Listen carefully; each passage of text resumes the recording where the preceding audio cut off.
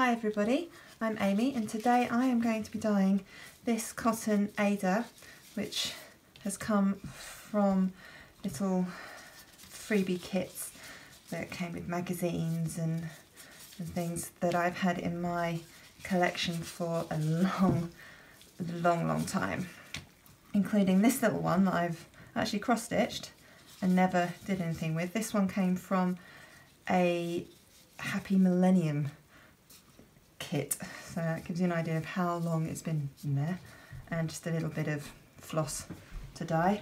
Now this has all been soaking in here, which is plain tap water, a little bit of salt and a little bit of soda ash. I'm going to be using these four Fibre Reactive dyes. This one is Sweet Pea here, this one is Wedgewood Blue, this one is Sea Glass, and this one is Lavender. Now I have just dissolved the tiniest bit of dye in these, like just the edge. I've just dipped the edge of the teaspoon in the pots with a little bit of water. So what I want to do is like a tie-dye effect on this. So I don't want it to be a solid colour, I want it to be a bit patchy and make it look a bit interesting. So just screw it up and then add a little bit of white acrylic yarn to this just to try and hold it in place. I'm not doing a very good job of this. Yeah.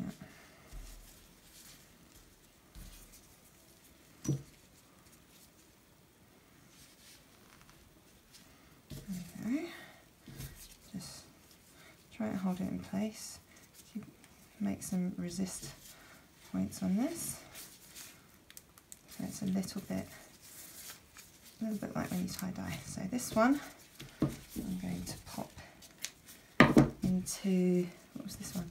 The Lavender. Break it down. There we go. I think I might add just a little bit more water. This is just plain warm tap water. Doesn't have to be too warm. There we go. So on that. I'm going to do the same with all of these. Just going to screw them up and create little resist points on them to hopefully try and create a more interesting and textured colour. I'll put this one in there with Sweet Pea. Not Sweet Pea, Sea Glass, that was it. A little bit more water to top it up. There we go. Now these jars and this spoon are dedicated for dyeing, so I don't use them for any food preparation.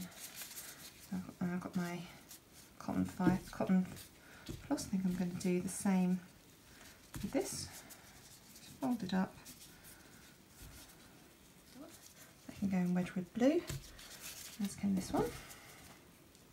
Right, I'm going to try rolling this one up, I think, just to make it a little bit more, just to make it a bit different.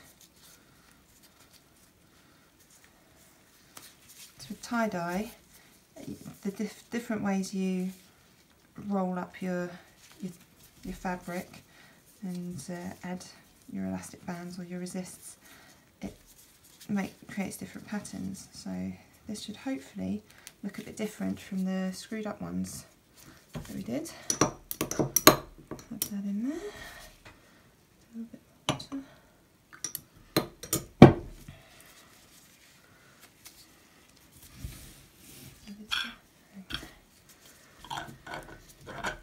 And this last one, the picture that I did, I'm just going to put in straight like that. Add a bit more. See how different this one is that hasn't got anything to tie it up. There we go. Okay. These need to be left in a cool place for a minimum of 6 hours. I will probably leave these a lot longer than 6 hours. Last time I did cotton dyeing it was about 2 days, so probably be around about that time. as well. The longer you leave the dye in the dye, the better. So we'll see these in a couple of days, see how they turn out. So these have been sitting in the dye for nearly a week now. So let's see what they all look like. Now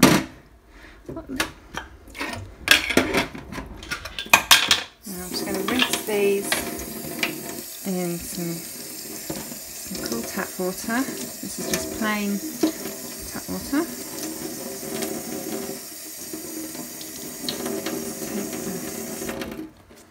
Let's take the...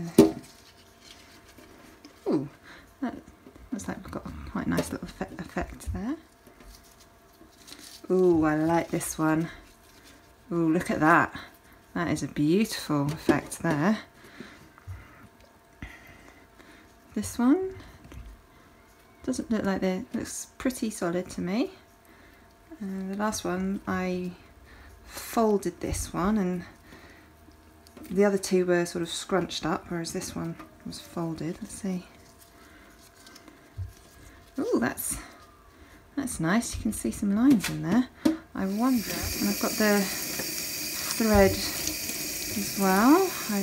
Oh, looks like we do have a little bit of resist colour in there. You can see there's some paler patches and nice dark patches. So I'm just going to keep washing these with a little bit of fairy liquid, just to make sure I get all the excess dye out of this, and then I can hang them up to dry. Wow, I am so impressed with how this little experiment has turned out. You can see every piece of fabric is different. We've got this one at the top, which was dyed with sea glass, and that's very, you can see the very subtle differences there. That one was screwed up and just tied loosely with some yarn. This one was dyed with lavender, and this one was also screwed up, but I tied it quite tightly, and you can see there's lots of resist marks around there, which I love.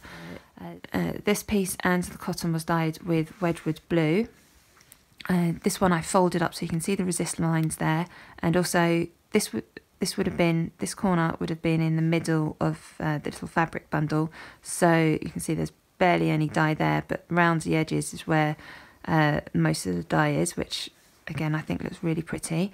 And the cotton, while it is a bit of a mess at the moment, you can still see there's some white resist marks there, and got some dark blue around in it as well, some pale blue. Oh, I think I really like how that's turned out. I can't wait to sew with it.